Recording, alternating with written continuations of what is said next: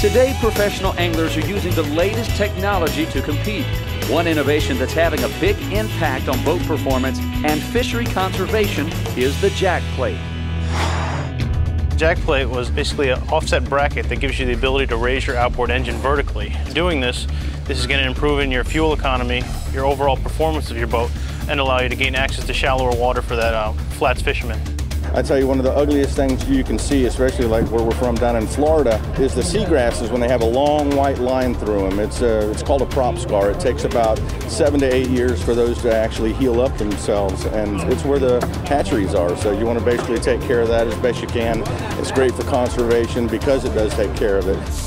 Well, from start to finish, the jack plate probably takes a couple hours to build, from the time the raw material comes in to the time it gets machined, then painted, then assembled, and also doing the quality control checks on it and packed.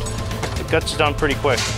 I think just about everybody on the circuit's running jack plates, and it's really it's a must-have. If you don't have it, it's going to be very tough to fish.